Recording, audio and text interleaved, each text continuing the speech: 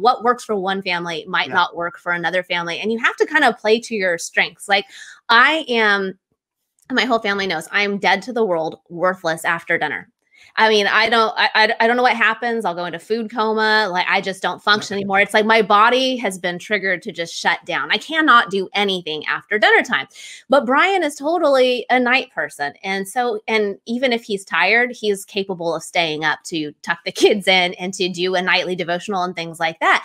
I just can't. And so the nightly devotionals, Brian will go do that and I will go to bed because I'm just wiped. I can't do it.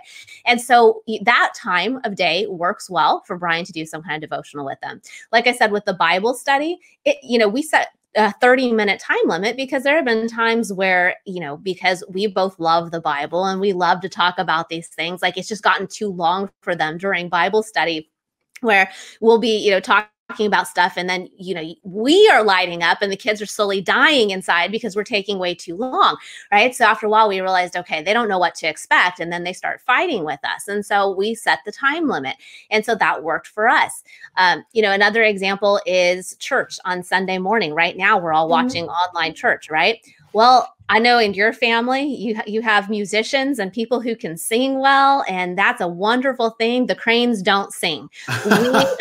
We can't sing, and we don't necessarily enjoy singing. I'm just being honest. So for us to sit and watch the whole worship part of the service on Sunday morning, it's just not going to happen. The kids are done by the end of the last hallelujah. So for us, we will watch one song, and then we can go on from there. We've also kind of adapted where one week we're going to watch church online. The next week we just do our family Bible study. So you have to be flexible. I think that, you have to play to your strengths, both as the adults and, times of day and what works for your kids. But the important thing is that your kids know you're not giving up. It's not like if they fight you enough, then you're not going to do something. And, just have the conversation. We've had this conversation. Look, right now, at this point in time, you might not be super excited about studying the Bible. I understand that. But as a Christian family, we put God first. This is extremely important. Learning about God is the number one thing you need to be doing in life. And so we're going to do this. Now, we value your input into how that's going to happen, because that can happen in a lot of different ways. And we want to hear what works best for you so we can do that. But we're going to worship. We're going to study.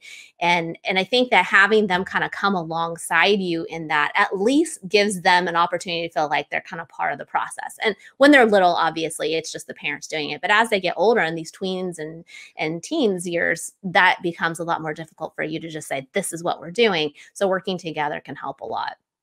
Yeah, that's good, Natasha, because I picture you, and probably a lot of other people are thinking, Natasha goes to bed at night and, she does her evening levitations. And as you levitate and the Spirit of God just kind of hovers over you, my sister.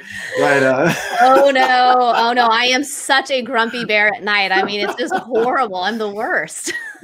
Yeah, no, hey, but that's good. I mean, because a lot of discipleship, that was one of the things that I think set me up to feel frustrated is there wasn't a lot of customization.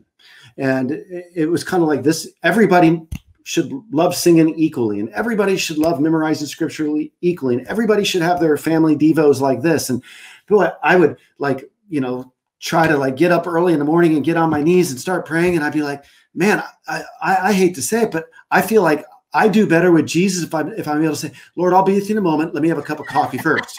Okay. Amen. Yes. let me have a cup of coffee. I'll do better, because otherwise I'm going to fall asleep on you. And things just look different. And giving ourselves permission to realize, look, we're all wildly different, and that's okay.